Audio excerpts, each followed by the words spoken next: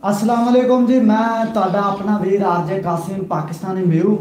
जल्दी जी जुड़ जाओ 2 4 5 10 बंदे अपने नाल ते आपां वीडियो लैके चलीए अगे, क्योंकि अज आप आए हाँ कट्टियां वाली हवेली बैरून बनदा राजा जंग तैनूं जिला लगदा कसूर।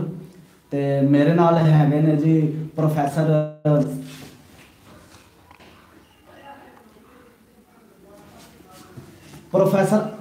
अनवर साहब ते नाल मेरे साहब अपना एडवोकेट साहब साजिद ते बुजुर्ग ने। ते अस्सलाम वालेकुम जी। वालेकुम अस्सलाम। कैसी तबीयत है? अल्हम्दुलिल्लाह। प्रोफेसर साहब अल्लाह का शुक्र। पहले तो मैं तिन्ना दा बहुत ज़्यादा शुक्रगुजार हाँ कि अज आपां नूं टाइम दिता है। तो उस तो ज़्यादा मैं बुजुर्गों का शुक्रगुजार हाँ कि 80 साल बुजुर्गों की उम्र हो गई है तकरीबन। तो आप गलबात करांगे बुजुर्गों के नाल। बुजुर्गो जिहड़ा ये कट्टियां वाली हवेली है, हाँ जी, इहदे बारे थोड़ी जी गलबात सानू दस दिओ। गलबात इस तरह है कि मैं भी मुसलमान ते सिख ते इत्थे किवें रहिंदे सी। पहले मैंने अपने वालदे मोहतरम नूं पुछया कि इहदा नाम कट्टियां वाली हवेली क्यों रखिया। जी जी। तो उन्होंने आख्या पुत्र जदों मैं इत्थे आया तो वह वड्डा सरदार जिहड़ा बघेल सिंह सी उहनूं बापू कहंदे सी। बापू बापू आपां नूं कट्टियां दी हवेली वाले क्यों आंदे ने? ते ओह निक्का जिहा हੱਸ के ते उहने आख्या लै बह जा पुत्र हुण तैनूं मैं सुणावां। साडा वड्डा किसे पिंड विचा ते उन्होंने जदों आपदी बीवी नूं लैण गया तो कुड़ियां ने सालियां ने आख्या कि लै मझ चो दे बंदे घर कोई नहीं। वो गया तो उन्होंने सालियां ने आख्या जे तू हथ पाउण तो बगैर थान नूं मझ चुग लै ते तैनूं ये मझ दित्ती। तो उदों जवान बड़े सी, उन्हें हथ नहीं पाया, चारे थान वखरे वखरे चुग लै तो मजाक बन गया। उन्होंने तौड़ी मार दी, कट्टा नहीं कट्टा नहीं कट्टा। उस तो बाद सत्त उदों बीबियां जांदियां सन धी नूं लैण दूजी तीजी वार, हुण तां मुंडे ही भज जांदे ने। ते उदों सस जिहड़ी ओह गई ते उहने जाके आख्या धी लैण नूं गई तो उन्हें आख्या मेरा कट्टा किधर गया है? तो उन्हें आख्या घर वाले परेशान भी कट्टा कौन? उन्हें आख्या तुहाडा पुत्र जाके शर्त लाया सी ते इन्हें मझ चुंग ली ते इनू असी तो झूठे पै गए, मझ तो नहीं दिती ते लेकिन ना इन्हें रखा गया कट्टे। हुण साडे राजे जंग च जिन्ने वो घर ने इस हवेली दे वो अजे भी कट्टियां वाली हवेली का महला पुछ लो, फाड़क तो उतर के गली कट्टियां दे महले जाती। बुजुर्गो उधरों ना गलबात आ रही है इंडिया दे विचों आपां नूं। अच्छा, वो कह रहे ने भी मुसलमानां दे उत्ते जिहड़ा जुल्म हो रहा इत्थे उहदे वास्ते दुआ जिहड़ा भी ना तुसीं करदे हो ते ओ नाल नाल अपने वेख रहे ने आपां नूं। ठीक है, ते कोई दुआ वास्ते कह दो। असी तो सारी मखलूकात मशरक ते मगरब जनूब ते शमाल आदम अलैहिस्सलाम दी जिन्नी भी पैदाइश है सारियां वास्ते आने आके अल्लाह सब दे उत्ते खैर बरकत फरमाए।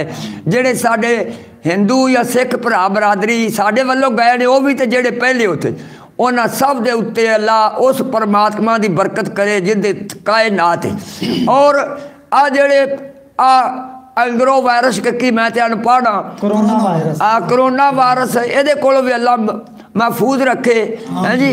कि मुसलमाना का जिमें तुहाडा गुरु नानक जिथे रहिंदे सन और पंजाब पीर रहिंदे सन हसन अब्दाल और ये गुरु नानक साहब जिहड़े सन ये आ जेड़ा ननकाने साहब ते वो इस तरह असी उत्थे अरब विच हज करन मैनू अल्लाह रब्बुल इज्जत ने 4 दफ़ा बुलाया है अपने महबूब दे रोज़े ते अल्लाह दे घर 4 दफ़ा।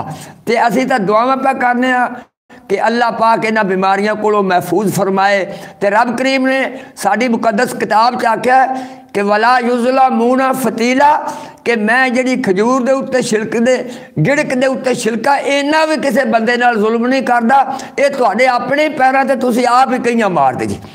जितना हमारा मेरे भाई इंडिया से देख रहा सारा हम लोग वालेकुम अस्सलाम जितना साडी दुआ है जवाब ना दे सकूं कि पूरी इंसानियत नूं अल्लाह हिफाजत करे, पूरी इंसानियत। अच्छा बुजुर्गो जदों मेऊ कौम इधर आके वसी है हाँ कट्टियां वाली हवेली सिख कौम चली गई सी। हाँ जी, मेऊ कौम दे हालात फिर किहो जे सी? बड़े हौले सी। इन्हां नूं आपां जिहड़े गुड़ दे विचों रस कट उहनूं आंदे सा, खंड कढ लैंदे सन उहनूं आंदे सी मेऊ गुड़। उनका नाम रखा सी मेऊ गुड़।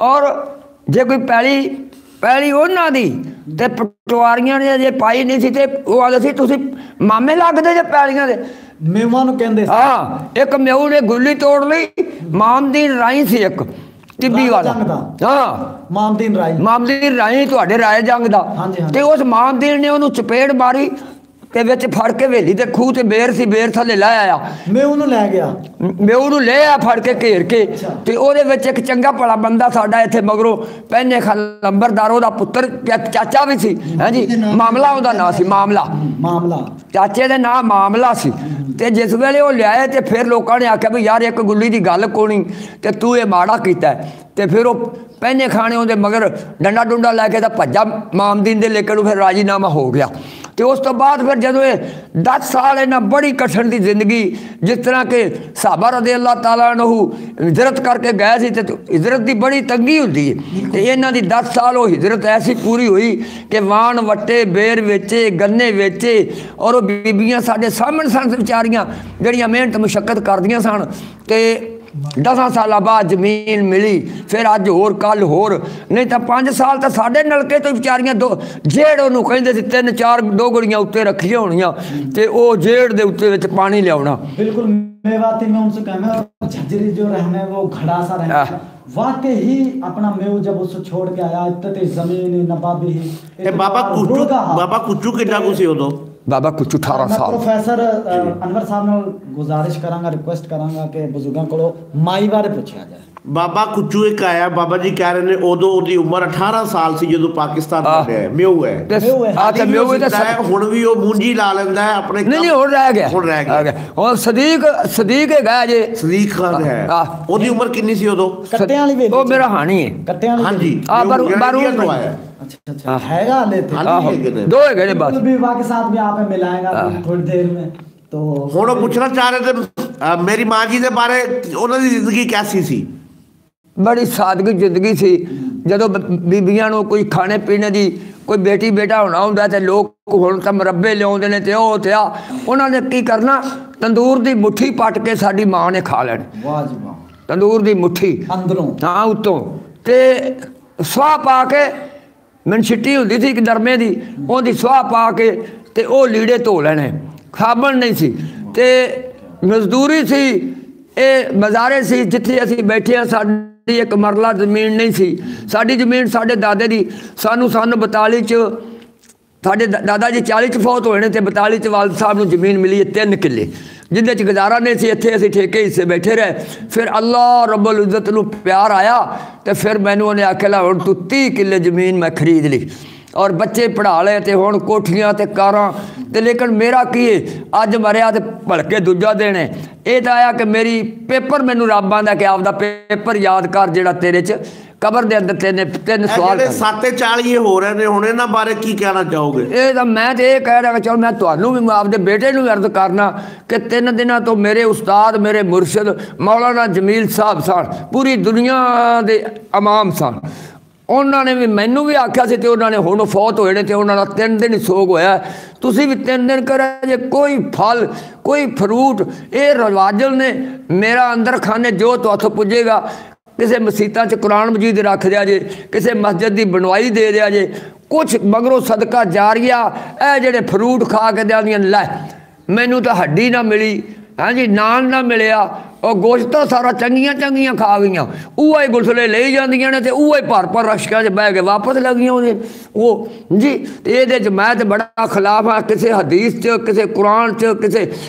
बजुर्ग के कौल च हाँ ये जरूर है कि ये सुनिया उलमाओं के मुस्तहब है मुसलमान पढ़े लिखे इकट्ठे हो जान ते जो भी बंदा एक वेरा में पढ़ता ला इलाहा इल्लल्लाह मुहम्मद रसूलुल्लाह उहदे नावे अमाल चो कुरान मजीद के तहत आके बुराइयां मिट जांदियां ने ते उहदे उत्ते नेकियां लिखियां जांदियां ने जे तुहानूं हुण इंडिया तो तुहाडा बेली बुलावे ते चले जाओगे उहनूं मिलन इत्थे आवे हो सगों कि इत्थे उहनूं विखाइए सारा पिंड सारा टोर के बिल्कुल ये उनकी बात हो रही है इत्थे आउण बुजुर्गों का दोस्त है सिख बात हो रही है पंजाबी में आज हमारे बात करना है कि बुजुर्ग हैं पंजाबी तो पंजाबी में अजे मैं कट्टियां दी हवेली दे विच मैं और भोले दा पुत्तर हाँ तेली बरादरी नाल मेरा तलक है और राजे जंग तो मेरे वालिद मोहतरम ने असल साडा जम्मा जिहड़ा पिछे असी खोखर बरादरी हाँ ਕਿਹੜੇ ਖੋਖਰ ਖੋਖਰ ਕੁਤਬ ਸ਼ਾਹ ਦਾ, ਮੋਖਰ ਕੁਤਬ ਸ਼ਾਹ ਦਾ, ਅਵਾਨ ਕੁਤਬ ਸ਼ਾਹ ਦਾ,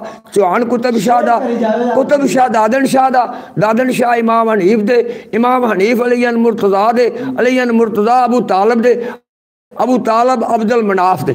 ਇਹ ਮਾਈ ਖੈਬਰ ਦੇ ਕਿਲੇ ਦੇ ਵਿੱਚ ਜਦੋਂ ਜੁੱਤੀ ਸੀ ਉਦੋਂ ਉਹਦੇ ਨਾਲ ਨਿਕਾਹ ਪੜ੍ਹਾ ਲਿਆ ਸੀ ਅਲੀਨ ਮੁਰਤਜ਼ਾ ਨੇ, ਉਹਦੇ ਵਿੱਚੋਂ ਇਮਾਮ ਹਨੀਫ ਹੋਏ, ਉਹਦੀ ਲਾਦਾ ਸੀ।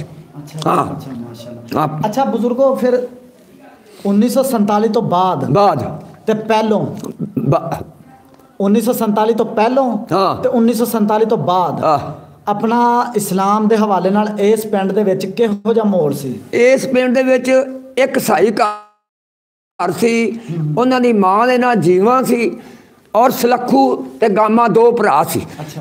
ਸਲੱਖੂ ਇੰਡੀਆ ਚਲਾ ਗਿਆ ਤੇ ਗਾਮਾ ਇੱਥੇ ਰਹਿ ਗਿਆ ਜਲਾਲਪੁਰੇ, ਇੱਥੇ ਉਹਦੇ ਪੁੱਤਰ ਪੋਤਰੇ ਅਜੇ ਪੜੋਤੜੇ ਹੈਗੇ ਨੇ।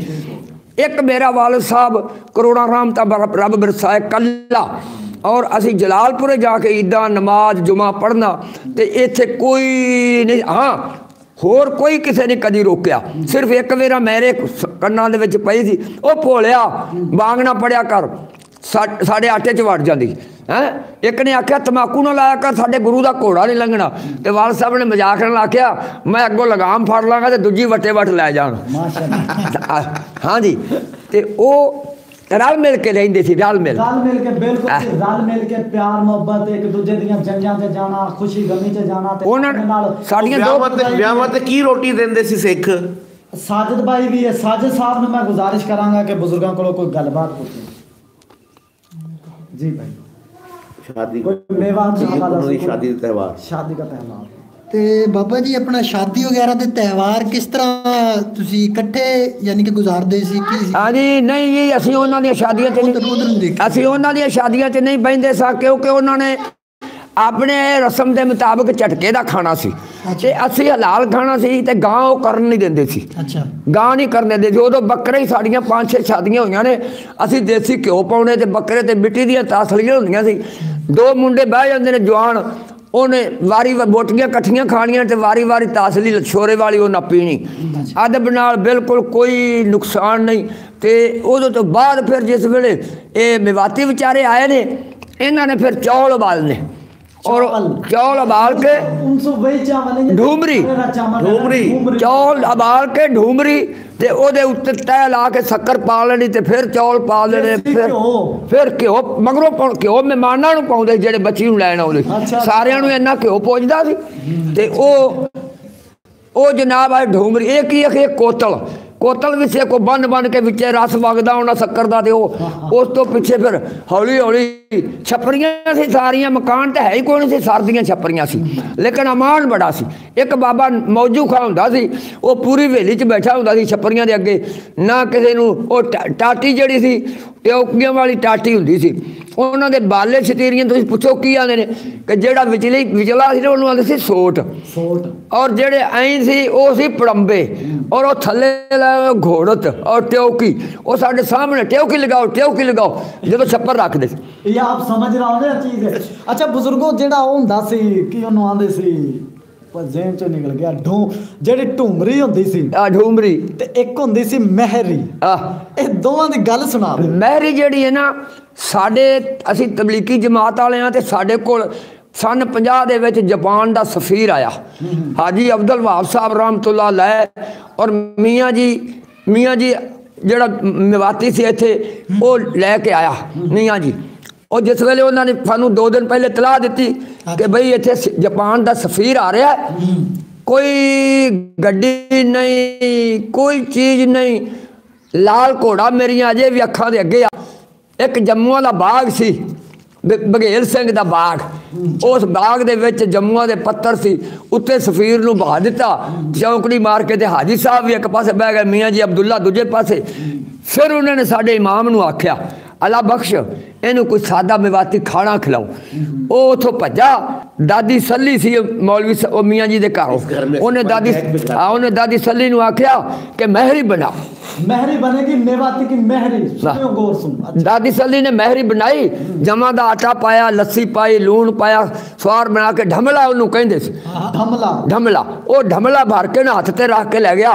तो सानू असीं वेहने पे वो सारी दुनिया तमाशा वेखण वास्ते बच्चे सी उदों, तो असी खड़े सां मेरा ख्याल है कि वो 52 की 53 की गल है। तो जिस वे वो सपीर के सामने की उन्हें 2-4 कुट लाए, फिर अब्दुल वहाब साहब ने 4-5 कुट लाए माशाअल्लाह। फिर उस तो बाद मियाँ जी अब्दुल्ला ने सारी पूंछ के खा ली, एडी मज़ेदार थी। तो फिर उन्होंने घोड़े बगैर धुप इन्नी सी ते उत्ते छतरी भी नहीं सी टांगे दी, ते वो फिर जापान का सफीर चला गया। अपना बुजुर्ग ते पहले कोई मंदिर वगैरह भी सी इत्थे जी? इत्थे कोई मंदिर वगैरह नहीं नहीं नहीं कोई भी डंगर वाली हवेली सी, सिर्फ मेरे वाल साहब की वसो। जो उन्होंने कोई डोहनी दी बाल्टी दी मझ चोण दी लोड़ पानी ते इज्जत वाले बड़े सी। बाहरले बूहे जो आवाज़ मारनी, मेरी माँ के नाम चिराग बीबी सी, चिराग बीबी पुत्र सानू डोहनी चाहिए, दुध वध गया ते दुध ले जाना है। ते उन्होंने आखिया चाचा अपनी पहली भैन की शादी की वो जरा दसो उन्होंने। जो पहली भैन की शादी की थी वो जंबरां दे तेली सी, जंबरां दे बड़े चिड़े सी, तो उन्होंने रिश्ता हो गया। तो उन्होंने जिदन साढ़े घर आए वो जंज वो 100 घोड़ी लिया, बड़े परेशानी असी देहात से बैठे हुए भाई लोगों की इज्जत बड़ी सी। पिंडा वालियां ने आपे भज के मंजियां गड्डां ते बिस्तरे, गर्मी का मौसम सी, ते उन्होंने 1 रात खादा दिने फिर एक मलक माहिया होया है, लोग जानते होंगे मलक माहिए। मलक माहिया घोड़ी ते आया, उन्हें फिर वो साढ़े कुड़म नूं आख्या सराज ये भोले नूं घरों कड्ढण आ गया, मसंदे लियाते 100 कू घोड़ी ते नाले ये खांदे पाने बकरे ते आ तमाशे नूं पैसे दे ते मेरे घर आ। तो उन्हें हथ जोड़ दिते, उन्हें आख्या असीं वापस होने। फिर दूसरी हीरा की शादी की उवें भी। बुजुर्गो यार ने बहुत माजरत, बैटरी होगी लो बैटरी, तो बुजुर्गो सलाम कर दो सारे वेखण वालियां नूं। अस्सलाम वालेकुम व रहमतुल्लाहि व बरकातुहू। भाई आप भी कर दो। अस्सलाम। ये साजिद भाई हैं, अनवर साहब हैं, बुजुर्ग से आपने बात करी है, बड़ी बात है। तो और 10 मिनट हम चलना, तो इंशाल्लाह फिर दोबारा अगर कोई साडा कोई भाई, कोई पोतरा, कोई भतीजा सिखां दे विचों इंडिया चों अगर मिलना चाहन हवेली कट्टियां वाली बैरून राजा जंग ते बाबे भोले का पुत्र नियामत तुहाडी खिदमत वास्ते उत्थे बैठा है, तुहानू खूब सैर करावांगे। और जदों तुसीं ननकाना साहब आओ उदों आके मिल लो, जे मैं बचिया रहा तो तुहाडे नाल पूरे तरीके नाल तावन करांगे। अल्लाह दियां बड़ियां रहमतां ने वो सारी उम्मत ते करे, जड़ियां मेरियां ते